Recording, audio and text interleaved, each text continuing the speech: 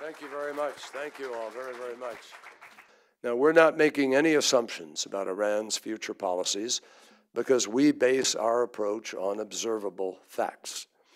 And what we see, obviously, is that Iran continues to engage in playing to sectarian divisions in the region, and it continues to detain several American citizens, in our estimation, without justification.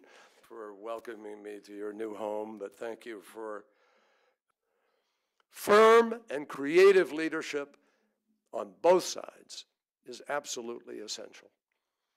A two-state solution with strong security protections remains the only viable alternative.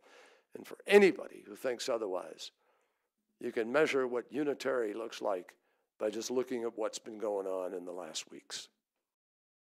The challenge that we face in Syria today is nothing less than to chart a course out of hell.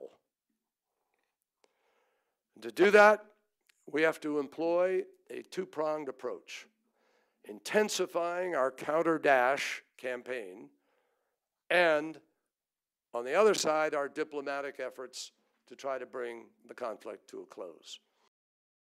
We have to eliminate the mindset, which was encouraged from the beginning by both Assad and Daesh, that the only choice Syrians have is between the two of them.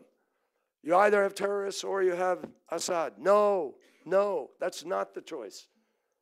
This is a mindset that drives those who fear the terrorists to side with the dictator, and those who fear the dictator to side with the terrorists.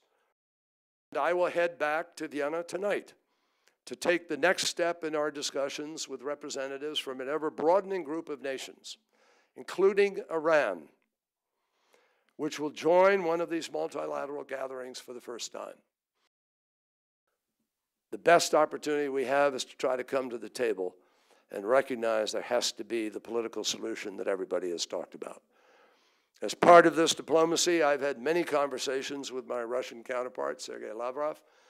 And as everyone here knows, Russian airstrikes in Syria began about 4 weeks ago. So there's a fundamental choice here. Is Russia there just to shore up Assad? Or is Russia there to actually help bring about a solution?